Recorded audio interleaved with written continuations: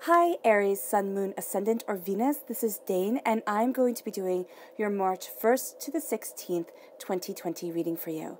Now I ask if this reading resonates with you, don't forget to give it a thumbs up and also to subscribe to my channel. So let's dive right in now, Aries, and see what this time frame has to offer you. Okay, so I'm going to start with your spirit animal cards. Aries, March 1st to the 16th, 2020, Aries. March 1st to the 16th, 2020, Aries. March 1st to the 16th, 2020, Aries. March 1st to the 16th, 2020, Aries. March 1st to the 16th, 2020, Aries. March 1st to the 16th, 2020, Aries. Show me clearly, show me clearly, show me clearly, show me clearly, show me clearly, show me clearly, show me clearly. Fantastic. You have the whale spirit, which is trust the great mysteries, and you have the mouse spirit, tend to the small things. So you're going to see the small things really matter here for you. And you're also going to see mysteries start to unfold from the small things, from things that you might have overlooked before. March 1st to the 16th, 2020, Aries. March 1st to the 16th, 2020, Aries. March 1st to the 16th, 2020, Aries. March 1st to the 16th, 2020, Aries. Show me clearly, show me clearly, show me clearly, show me clearly, show me clearly. This one right here, which is rebirth, and this one right here is inner child. So you have the Earth Star Chakra, which is located 6 inches below your feet, and you have the Heart Chakra, which is, located in your heart, like, yeah, where your heart is. So here, let's see.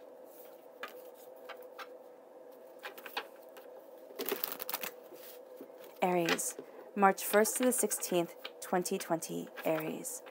March 1st to the 16th, 2020, Aries. March 1st to the 16th, 2020, Aries. March 1st to the 16th, 2020, Aries. March 1st to the 16th, 2020, Aries. March 1st to the 16th, 2020, Aries. Show me clearly, show me clearly, show me clearly, show me clearly, show me clearly.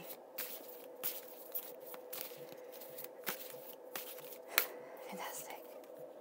So at the center of everything, we have the Three of Swords. Crowned with justice. Okay, so that's a really good sign. This is also a Libra energy, a time frame September 23rd to October 22nd. Then we have the Ace of Swords. Okay, a gift. The Five of Swords, so a lot of the mind coming through. The High Priestess. The Nine of Coins, which is beautiful. And we have the Fool, so new journeys, new opportunities. The King of Coins, Earth sign energy, Taurus, Virgo, Capricorn. The Sun card, oh, I love that, and I love that. Oh, wow, okay. And the Seven of Swords, okay.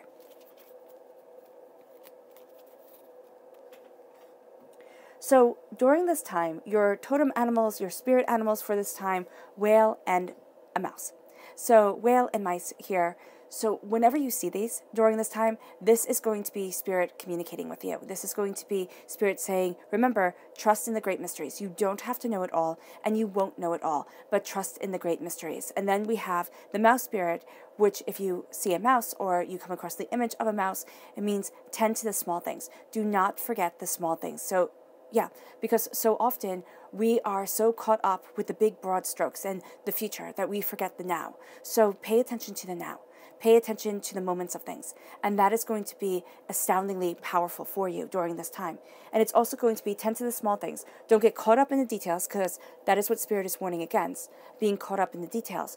But it's tending to the small things, tending to the little things that are going to be growing and growing and growing during this time. And really looking at what is important to you and for you.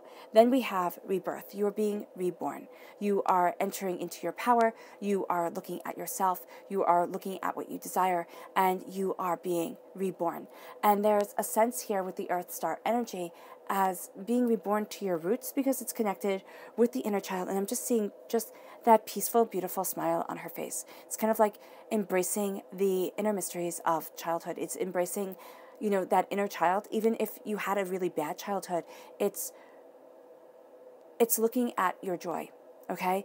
And it's looking at it through the eyes of a child, not reliving your childhood, but it's saying, I have this beauty, this peace around me that your angels are nurturing during this time, that your spirit guide is developing during this time. And it's seeing things with new eyes. It's having that beginner mindset, which in Buddhism is one of the ways to approach a problem. You have that beginner mindset. You look at things through new eyes and new understanding. And by opening up the heart chakra to your inner child, and just visualizing yourself, giving your inner child a hug, saying, I'm there for you, I'm here for you, I love you. That can be huge, and that can actually open up a lot of waterworks. So here, as you are moving forward, the heart chakra is also for forgiveness, it's compassion, it's acceptance, it's nurturing yourself, moving forward, and it's joy, laughter, love. And as you do so, you're going to move forward in greatness. You really are. There's going to be a greatness around you and a sense of your heart falling into balance. So your heart chakra is just going to be so important to you during this time, because at the center of everything is the Three of Swords. Now, the Three of Swords at your heart in this reading is saying that there are pains, there are sorrows, there are heartbreaks, there are disappointments that need to be looked at. Now, does it mean that they need to be solved? No, not at all. But it does mean that the things that have held you back, the things that have hurt you, that have made things overwhelming, your heartbreaks, your pains, instead of saying, okay, I'm going to put this in a little box and just kind of forget about it, it's looking at yourself and saying, okay, I know what I want, I know what I need, and I'm going to be moving forward towards my truth. And I'm going to be looking at the sorrow, the pain, the disappointment I have been through. And it's not going to cripple me, because I'm not going to let it. But I am going to be learning from all the setbacks. And it's going to give me, and it does give you, Aries, a very unique approach to things, a lot of beautiful insights that if everything was easy, if you were that, I always say the spoiled prince on top of the hill, that person who just has everything handed to them on a silver platter, those people are insufferable. And here, you're not being insufferable. You're looking at what you want. You're looking at how you're developing. And you're seeing the heartbreaks that you have been through. And that's actually leading you to the sun. Because here, what I love about this card, and the links to these decks will be in the description box below. But what I love about this card is that in the Rider-Waite-Smith deck, it is a heart with 3 swords stabbing through it. So it's heartbreak, it's pain, it's disappointment. Here, she's fighting back. She's like, you know what? No, I am not a victim. I am not somebody to be walked over. I am taking control of my life. I am going after what I love and what I want. And as you do so, you have the sun right here. I mean, you have this person being able to send off flaming arrows, being able to embrace their joy, embrace their passion. And that's really what you're going for.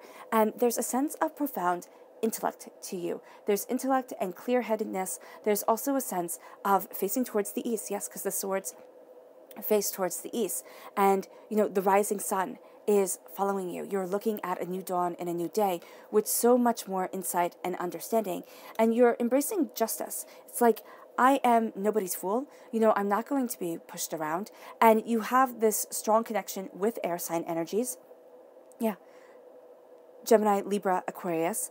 You also have a strong connection with earth sign energy, Taurus, Virgo, Capricorn. Now, these air sign energies, including Libra right here that we're talking about, they can be giving you a bit of problem, or you can have a tendency during this time to really overthink. And as you overthink, you're going to add anxiety, because you're going to be like, oh my gosh, this is what's going to happen 5 years from now if I make this decision. And the fact of the matter is, you don't know. You don't know what's going to happen. So let things evolve. Let yourself move forward. With the justice, you are seeing a balance coming in, but you're also seeing a strength coming to you. You're like, this is what I want. This is what I need. This is how I need to move forward. And that is what's guiding me. And nobody and nothing is going to take away your power from you. Then we have the King of Coins. The King of Coins, earth sign energy, Taurus, Virgo, Capricorn, prosperity, success, stability. This is the north. So this is kind of like your North Star guidance is, your prosperity, your abundance on this earthly plane, but also the justice that needs to come, or the justice that is coming in. And this is being very sensual, very practical. This is, you might not see those two as combinations that make sense, but there's going to be a sense of, Spirit is saying, seeing everything that you have worked for, everything that you have gone after. And with the King of Coins right here, it's like, I have worked so hard for this, and people are going to see you. The kings, for me, are the actors upon the stage, the queens, the directors behind the scenes. So people are going to be seeing you. People are going to be saying, wow, I really value the way you handled that situation. You're going to have a good hand with money during this time, or what you value as much as money. Very good at, balancing time, organizing things. So here with the King of Pentacles, there's a prosperity to you. There can also be somebody who is a bit older. It's kind of like 25 and up, that's not older, but 25 and up, who is very practical, very down to earth, has a very pragmatic approach to things. Their pragmatic approach might not be what you want to hear, but it is going to help bring justice into the situation. This can also be somebody who very much deals with money, any legal issues, you can see progress coming with them, things, turning in a favorable light during this time. There is this sense of prosperity coming in, and there's also this sense of having worked so hard, having been so dedicated to yourself, to what you want, to what you need, and the way that you want to move forward. And as you're embracing this, you have the High Priestess. Now, the High Priestess is mysteries revealed. Okay, it's stepping into secrets. It can also be a spiritual awakening at your root right here, which with the Seven of Swords can kind of cause this bit of disarray. You might feel like, oh my gosh, I have to defend myself. I'm seeing things all in a new light. People have to understand where I'm coming from. The fact of the matter is, they might just not.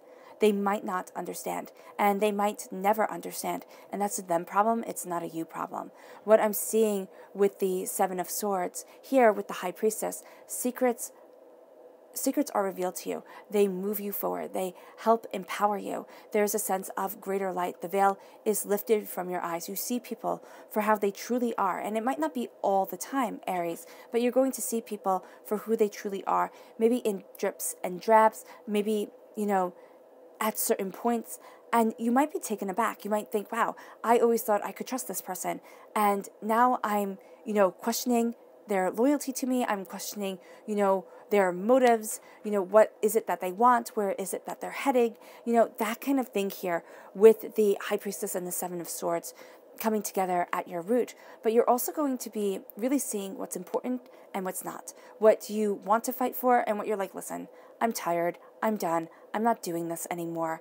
And you know the deeper mysteries of your truth and your power, and you don't need other people's acceptance. You don't need their reassurance. There are going to be people, yes, you need their reassurance, you want their reassurance, you want them to be on your side.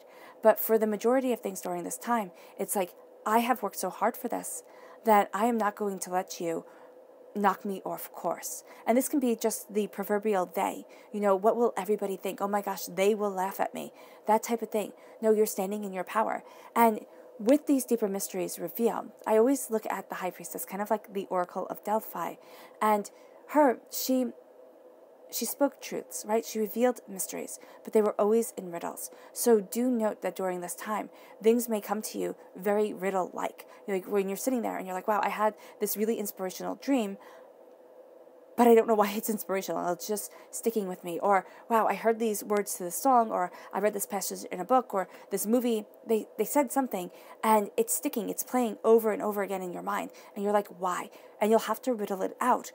And once you stop fighting it, once you stop saying like, okay, I'm going to figure this out, it's going to come to you in quieter moments. And then there's just a sense of prosperity. I love this with the Nine of Coins, how happy and innocent she is with prosperity. It's kind of like, I deserve this, and it's been earned through wisdom, through truth, through power. And as you are embracing this prosperity, and also as people are seeing you with this harvest coming in. Yes, the Nine of Pentacles does mean hard work, because in the Rider-Waite-Smith deck, it is a person, having a field of grapes, and now those grapes have to be harvested, either to sell whole or to make wine with, and that's a whole nother process. So there is more work to go into things, but you are very close to the completion of your cycle when it comes to prosperity. And we can see that here with the King of Coins, the Ace of Swords, the Three of Swords, and the Nine of Coins. So there is a prosperity that is coming to you, okay, on the ends, but there is a sense of, yes, you're getting this gift right here with the Ace of Swords. It's like you're getting this knowledge, you're getting this understanding. But with the Three of Swords, there's something very big that is held within your subconscious that makes you self-conscious, okay? And that is keeping you from moving forward because it's this negativity, it's this fear. It can be that your dreams led you to heartbreak. I mean, seriously, with the Three of Swords at your heart, your dreams, Aries, could have led you to heartbreak, to pain, to disappointment. You feel betrayed by them. Excuse me. And then we have the Sun, which is saying, don't give up. Don't give up. Don't look at it like, oh my gosh, I've been a fool. Know that as you face this heartbreak, you are moving towards your worth and your power and your truth. Never give up on yourself is really what I'm seeing here. Because there is something absolutely exquisite that is coming. I mean, the Sun is the happiest card in the whole entire deck. So there's happiness, there's joy, there's this connection. And as you're moving forward with the Five of Swords, okay, so you have the prosperity come in. The Five of Swords is doubts and fears. The Five of Swords is facing things. It can very well be karmic. It can be in your DNA path, where you say, oh, this always happens in my family. You get to a certain point and then you just get kicked down, or you think you're doing really well and the rug just gets pulled out of you. And you might have lived like this for a really long time. And you might have to be reprogramming your mind, reprogramming yourself. So as you're looking at things, as this prosperity is coming to you and it's gracing you with wisdom, you are going to be looking with the Five of Swords. You're going to be seeing that doubts and fears are things where you're like, oh my gosh, not again. Like, oh my gosh, I can't move forward this way, or I don't want to move forward this way. Things that you have faced before, they come at you. And now you are standing your ground. You've actually learned that you've learned a lot. You know a lot more than ever before. And you're able to know your truth, to know where you want to stand, how you want to move forward. And this leads you to not having to step on every stone. With the Seven of Swords, I really do see, my great-grandma always said, don't step on every stone, you'll never get to the other side. And I had the privilege of knowing my great-grandma. So here it is, I'm just hearing her words, like, do not step on every stone, you'll never get there. And it's kind of like, choose your battles wisely. Choose your battles wisely, because you're already coming to the game with baggage. And as we all do, this isn't a picking on you, Aries, at all. Because here you have such success that you're moving towards after heartbreak, after pain, after disappointment. But with the Fool, it's kind of like, you have to start. You have to start. And this Fool, he looks foolish. Like, you'll sit there and this guy could tell you his dreams and you'd be like, oh, okay, man, maybe you go sit down. But here, there is this sense of, sometimes you have to see the Fool. You do. Sometimes you have to go out on that limb for yourself. And you might not want to seem the Fool. I mean, who does, really? But you start to see your dreams. You start to see what other people think is foolish. And you might start to see how your dreams have led you to heartbreak, pain, disappointment. And you're facing that hardship again. You're facing that sense of, can I move forward? Am I doing the right thing? Do I even know what I'm doing? What the heck is going on here? And then you choose your battles. And you say, no, this is me. This is me. And there will be battles along the way. And people will insult you, whenever they can. And the easy insults will come first. And they might keep on staying. But you keep on moving. You keep on motivating yourself. You keep on moving towards your goals and your power.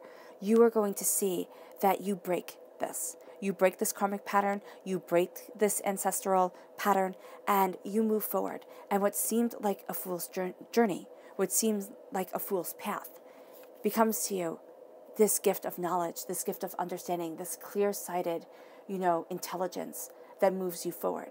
Remember, the air points to the east. So here you have prosperity coming as you watch the rising sun.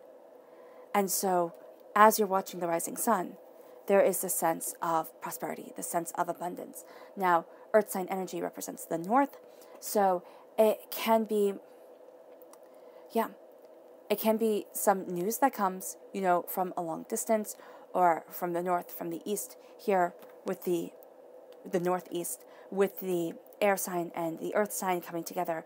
But it's some blessed news. And it can simply be like this news is like your North Star. It keeps you moving forward. There's a bit of clarity. There's a bit of understanding where you're like, oh my gosh, now it makes so much more sense. And as you're embracing this, as you're moving forward in this power and in this truth, your subconscious message is the Seven of Cups. Now, you have the repeat of the number 7 here. And the number 7 is very intriguing because the number 7 is it's hard work and it's discipline and it's being very attracted to the esoteric, right? But it's also saying, be mindful because anything, any lies, anything that you do out of vengeance during this time will come back to like bite you in the tuchus. It really will. It will be like coming back and you'll be like, wow, I didn't think anybody was going to know that, or oh, I can't believe I said that kind of thing. But also know that during this time, anything that anybody says to you that is a lie will come back to bite them in the tush. It really will. You'll be like, oh, wow, okay. And it might cause a bit of arguments, but you're also looking at what it is that you truly want. What it is that you desire. And there's a lot that you're dreaming about. Subconsciously, this time, you could be caught up completely in daydreams. You really could. You could be caught up completely in daydreams. And especially since you're going to be seeing things a lot more clearly, but you're also going to be a lot more sensitive to the emotions of things. Okay? The High Priestess is saying, yeah, what I'm seeing here is that daydreams can become easier than the truth that needs to be faced. Okay? Because this can be overwhelming. So just be mindful that the soul's evolution that is around you is going to be for what you can handle at this time. All right? You're not going to be pushed into an arena that is too much for you. So just be mindful of that. Spirit might be saying, okay, I want you to accelerate this much, but you might counter back and be like, oh, I can only do this much. I can only go this far because or else it's just too much. So here with the 7 of Cups, you're really looking at what you want, what you desire, what you need. And as you're looking, as you're understanding, focus on one thing. Focus on one thing, see it clearly, really look at it, and then you'll start to see as you focus on this one thing, others start falling into place. And it's also saying that you have to believe in your success. You have to see your success first in your mind's eye and not be afraid of it. Not sit there. And I know people say, oh, why would I be afraid of success? Well, what if this is your unicorn? I mean, come on. What if this is the thing that you have always dreamed of, always wanted? If you succeeded, first of all, you might have to do it again, and you just have one unicorn. Now you're supposed to have 2. Like, come on. Or dragon or whatever mythical, magical creature you want to call it. Whatever, something that is unreal and unobtainable. That's what I'm saying here. You have to do it again. How do you do that? What if you find out that you don't like unicorns? What if it doesn't live up to your expectations? So a lot of times, and I know it gets people mad to say, but a lot of times we self-sabotage. I've seen it with myself. I've seen it with people I absolutely love and adore. And it's once we realize this, and it's where that brutal honesty comes in. You're not really going to be able to hide from yourself during this time, though you're not really going to want to, but it is going to be easier to tell yourself a lie, to say, oh no, I'm just doing it for this, or oh no, I'm just doing it for that, than it will be to face this truth. So just be mindful of this during this time, because it is subconsciously leading you forward, and you are going to see a lot of opportunities open up. And it might very well be overwhelming, or a lot of different avenues, and you don't know which one to pick. So here, just be mindful. Don't fall into the trap of daydreaming, and really look at what you want and what you need to focus on. Pick one thing, and as you pick one, you'll start to see it start to grow and grow and grow, and you'll be able to pick more. You'll be able to have more abundance come into your life, but it's from that focus, and it's from that self-belief. Your subconscious chakra message is dreams. Now, we do have the man dreaming right here. All right. And so you are and getting his inspiration in his dreams. And this is just reiterating it. You are going to be inspired in your dreams, in your daydreams. And here with the third eye chakra card, this is a sense of meditation being important. This is a sense of calming and centering your mind, great spiritual insight and clarity, moving your way and awareness of yourself and what you desire. Which leads you to the flamingo spirit as your totem animal, your spirit animal, subconsciously for this time. And it says, embrace the in-between. Right? Embrace the in-between.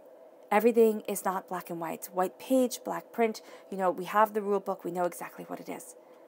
People are messy. Life is messy. And I also love the flamingo card because flamingos are actually white birds. They turn pink because of the fish they eat. Be very mindful of what you consume and the energy that is around you during this time. It will radiate outward. It could turn you from a white bird to a pink bird, or, a yellow bird, big bird. So here, just be mindful, very much so, because you can start taking in, if you're around negative people or angry people, you will have a tendency to rather easily take on their emotional energy or match their emotional energy, and that can just bring you right down, Aries. So just be mindful of this during this time. All right, Aries, I hope this reading has resonated with you. I wish you nothing but light, love, peace, and happiness. May harmony always be with you, and I love you all. Bye.